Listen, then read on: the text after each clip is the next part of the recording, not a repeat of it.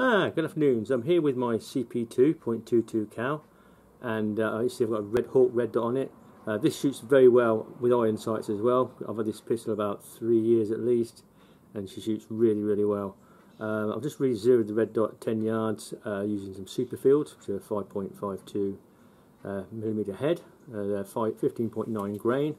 So I'm going to take 7 shots freestanding at the target at 10 yards, and then I'm going to zoom in on the target at 12.5 meters and take another 7 shots. 7-shot magazines, okay. So obviously I'm going to pull the bolt back, pop the magazine in like so. It's got a little magnet on it that holds it in place. Okay, you can see it like that. Then you just push the bolt forward and ready to go. So first thing, 7 shots freestanding. Quite windy today actually, so I'm not sure whether that's going to affect it too much. We have wind blowing down the side of the house, so it comes down the side of the house and round the shed. So here goes. Put the red dot on max. I can take my glasses off because I don't need that to see the red dot. And here goes.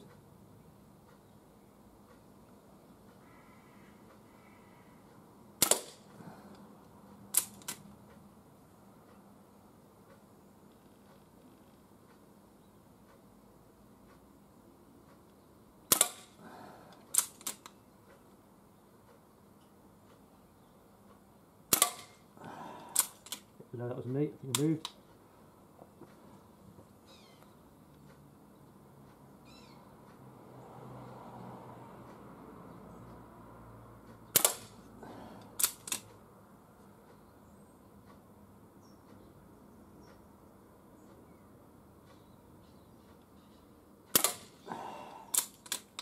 I'm struggling to keep this still today.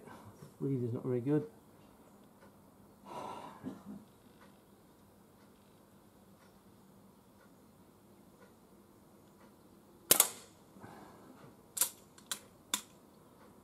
Seven-shot magazines.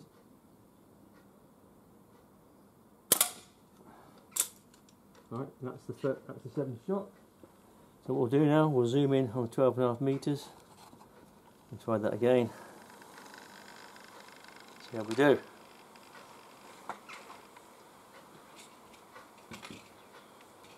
This is a fresh CO2. You get about 60 shots from this.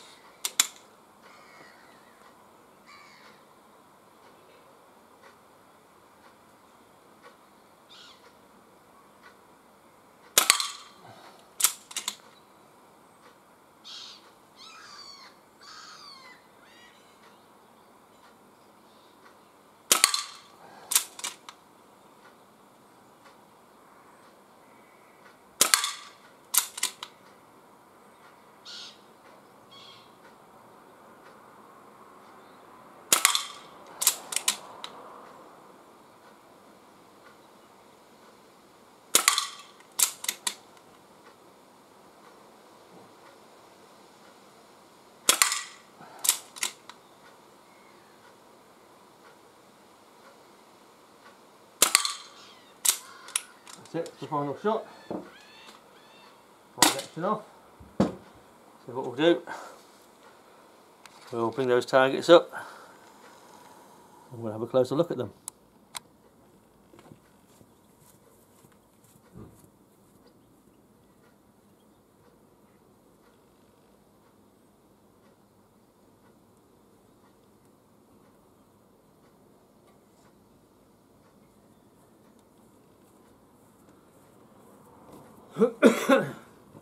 So, as I say, I've got a hernia, so I do struggle with my breathing when I outstretch, so I was struggling to keep this pistol still. So this is the 10-yard target, 7 shots. You've got one down here, there's about 3 here, there's 2 there and 1 here, so there's, yeah, 1, 2, 3, 4, 5, 6, 7, yeah. So that's 7, yeah, it's not too bad. I think that's a genuine group, so that's where they would have been grouping. I definitely moved a lot for that one. That was, I think, about the 3rd shot I think I took. So yeah, that's pretty good. That's like what, a thumb, you know, by 2, yeah, by these 2, that's 500 thumb. Obviously, same with this. This is a 12.5 meter target. Again, pretty good. I just changed my grip a little bit. I moved my hand farther forward to support the front of the pistol.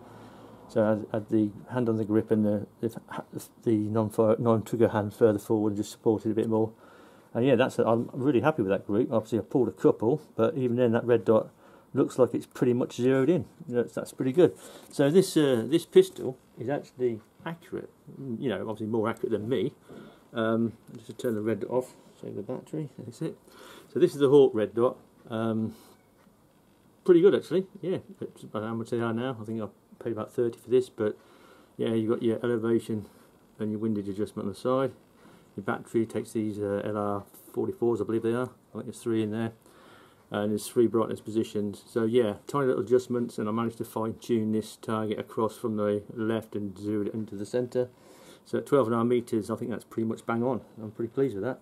So yeah, I shall be doing another sort of like a shooting review after this. Probably put some cans out and see how far we can actually hit things using this red dot. But as I said, if you have this comes with fixed sights of this pistol, and also you can convert it to a rifle. The reason I've got a P800 stock on, because I had a P800, it wasn't very good. In the end it broke. I didn't bother repairing it, and I just took the sections off here. There's a cap where the mainspring is on the back. You can take it off and you can swap them across, and then you put the actual P800 grip onto the CP2. Obviously I kept the CP2 grip and stock, so I can convert this back to a rifle if I want to. So yeah, but yeah, really nice.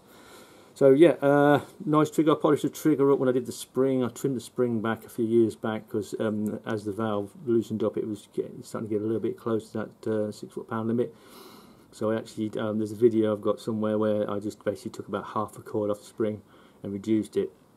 And with these pellets, I shall show you the actual Crony result.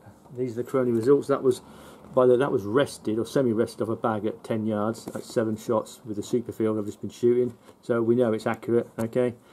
These are the Crony results. Okay. Now the thing about this Crony result is that the spread was actually 12 FPS over the 7 shots. Okay. But there was only one shot that was particularly high, whether that was a light pellet or whether it was just the Crony gave a false reading. But without that one shot, it was only a spread of 4. So yeah, that's very good. Average energy was 5.75 foot-pounds energy over the 7 shots as an average. 404 FPS. Okay, so yeah, really nice pistol. Shoots really well. Excuse me. First time I've had it out for about a year and a half. Way before COVID. So yeah, I think this pistol may actually be 4 years old, at least. Yeah. So I hope you like that little video, and I may be doing another video after this if the weather holds out. Thanks for watching. Good afternoon. So I'm back with my CP2 .22 cal, and I've just done some videoing, and I've just decided how far out I can go with this pistol, for plinking businesses. So I've got 6 cans at 20 metres in a pyramid, and I've got 1 can at 25 metres. I'm using RWS Superfields, okay, which are 15.9 grain with 5.52mm head. So I'm going to zoom in on the cans. So they're 20 metres, this pyramid here, and you can see there's 2. See the 2 at 25 metres stacked on top of each other. So I'm going to try and take these 6 out, and then try and take the top one out at 25 metres. So it's a 7-shot magazine. There he goes. Freestanding. The dot was on. Probably aim at the top of the can for the 20 metres.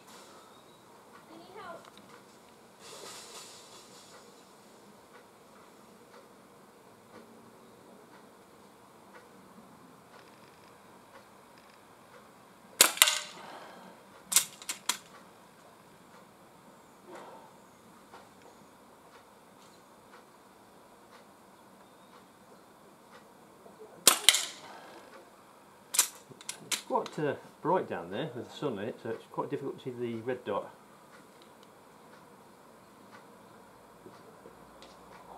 Just aimed at the top of the can.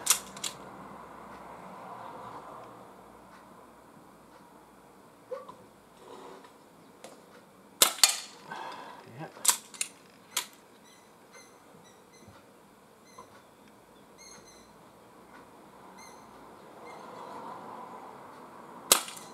I missed that move.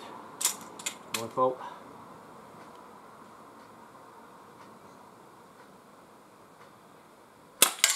Yeah, right. So we'll save this final shot and we'll head out to the 25 metres. There they are. It's a long way out. Aim point should probably be way above the top can, and that's the top can we want to hit. There it goes. Final shot.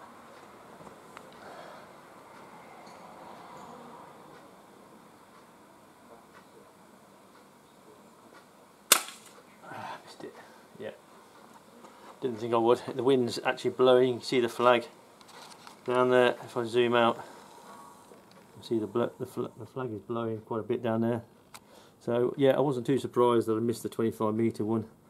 And the reason why I missed the other one on the stack was purely me. I just moved that a little bit too much, I said. But yeah, this accuracy of this, if I just take the empty magazine out, it's got a little stop on it, so obviously when it's empty you can't push the bolt forward. Okay, just fire the action off. Like that. So yeah, so that is the CP2, and I've had it, like I said, at least 4 years. Been very reliable, accurate as well, more accurate than me. I mean, I thought that was pretty good for me with my hernia. But if you don't have any breathing issues, you know, sort of keep things still, then I reckon you'd easily got 6. You may have even got that one out at 25 metres, you know. So yeah, the red dot's pretty much zeroed. I'm pretty happy with that. But this is very good with iron sights as well, if you can see them. So hope you like the little video. Thanks for watching.